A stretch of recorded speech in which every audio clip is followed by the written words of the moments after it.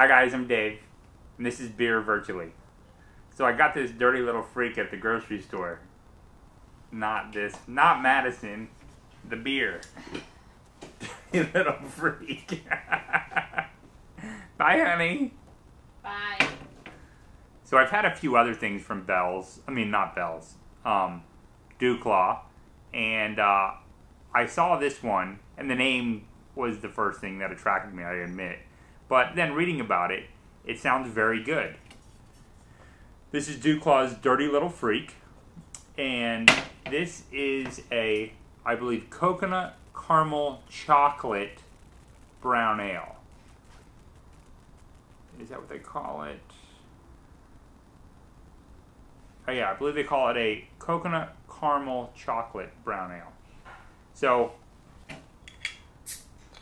I'm a fan of brown ales. If I had to pick a single, I don't know, I've had a lot of good stouts lately too. Pours brown. Pouring this in an unrefrigerated, just pint glass. This one's from Raleigh Brewing. Raleigh Brewing.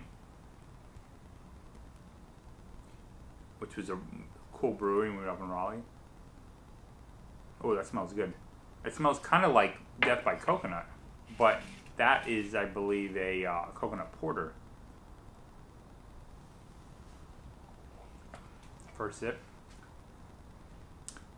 This beer has that same DuClaw taste. There's something that either they do or they use or something that has a unique taste with their beers. I tasted this in the Sweet Baby Jesus, which is chocolate peanut butter stout or porter. It's pretty low alcohol, 5.8% alcohol.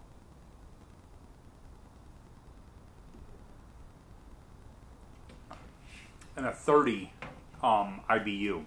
I would say 30 is pretty accurate. It's not sweet, but it's definitely not bitter. It's more on the sweet side than bitter. And it's got a great coconut flavor. It's got a great toasted coconut flavor.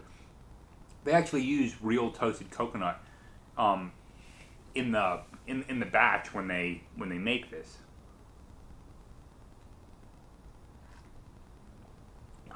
Dirty Little Freak was also DuClaw's first seasonal beer to go to the regular lineup, to make it, to be in the regular rotation. This is pretty good, but there is that, still tasting that one weird little thing that I've noticed in a couple of DuClaw beers, and it's maybe it's some sort of hops.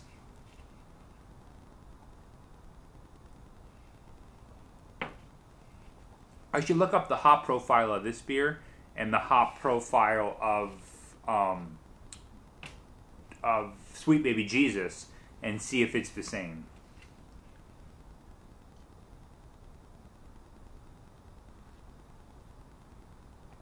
The hop bill, I should say, which is the recipe of basically what kinds of hops they use. So I wonder what the whole bill is called. Because you have a malt bill and a hop bill. I wonder what the whole recipe together is called. I'll ask Ken, he'll know. So it's a cool bottle. Purple and black and gray. It's pretty cool. On the side it says, there is no safe word.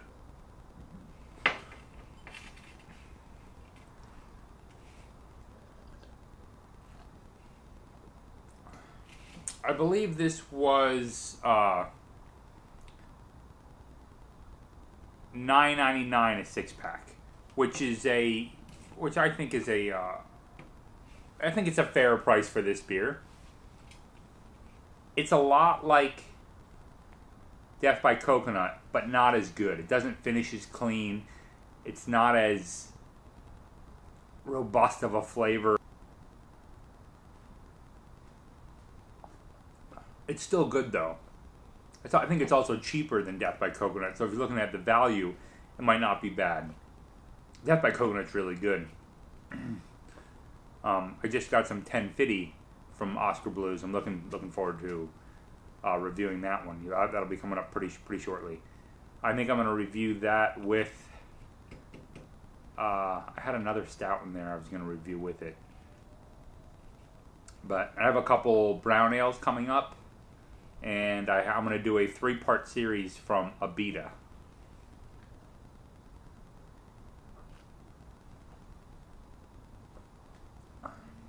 This is good. Still a nice, clean coconut smell through the whole thing. There's definitely coconut there, but it's not overpowering. It's pretty good. Overall, I would give this beer I'm going to go 3.75. It's pretty solid. And until next time, cheers.